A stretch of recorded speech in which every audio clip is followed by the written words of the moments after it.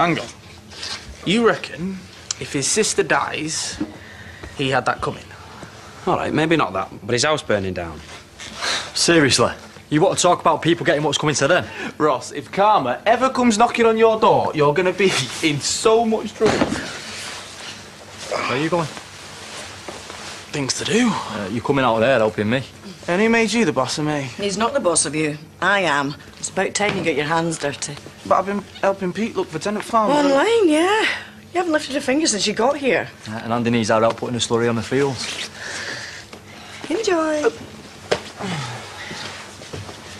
Cute. They're giving you trouble? Oh, no, they're good lads. Oh. And you won't mind leaving them to help out on New Year's Eve, then, yeah? No, I can't trust them not to get slaughtered and leave Zach to do all the work. One night. No, Cain, I'm sorry, I can't do it. Right, well, you two are invited. As long as you promise to tart yourself up a bit. Look at me teeny bit frumpy, the pair of you, no offence. Can't resist an invitation like that. Count me in. And I can definitely see you as a diva. Well, actually, I didn't like to say earlier because I didn't really think it was Brenda's thing. But we are having our very own Gangsters and Moles party here. So I'll be busy. Oh, well, yous don't want to be gangsters, do you? I'm sure you'd rather be in a room full of divas. No, I can just see you three in double-breasted suits with little Tommy guns. Wow.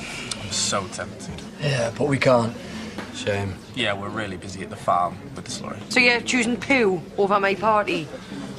She's not going either. So? So? What are you waiting for? She's obviously into you. Ask her out. Right, me and Moira aren't around tomorrow night, so anything goes wrong, you answer to me. Hang on. Where are we going? I haven't even agreed to it yet. I've found us a restaurant. Have you now? Tell me more. We'll wait and see. Oh, come on, mystery man. At least give me a clue. Oh, all right. It isn't here. OK, he might not be the most lovey-dovey man I've ever seen, but, well, I reckon he's got something special in mind. Like what? Moira, any ideas? So, do I need to dress up? Oh, just turn up in your overalls. OK, well, is it somewhere posh? All right. I will tell you all about it. When we get there. Cain, what are you up to? You'll find out. Right, you. Get some glasses and tell me what is going on with him. Being all mysterious. Ooh, Cain the romantic. That's a new one. Oh, what?